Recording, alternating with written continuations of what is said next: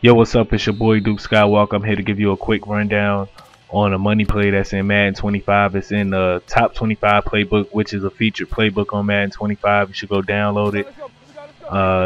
Run it out of the full house. The play is called PA fullback slip. And basically the tight end goes out on the outside post, and the wide receiver on the left side comes in on a long end route. And basically you do whatever you want to do on this play.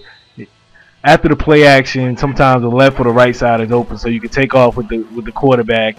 You can dish it off to the fullback, or you could throw it to the tight end or the wide receiver coming across the middle. It's like the perfect money play. It's a lot of options on this play, and sometimes you can even audible the running back to go out for a route. Thanks for watching. It's Duke Skywalker. Hit me up with a comment, leave a like, subscribe.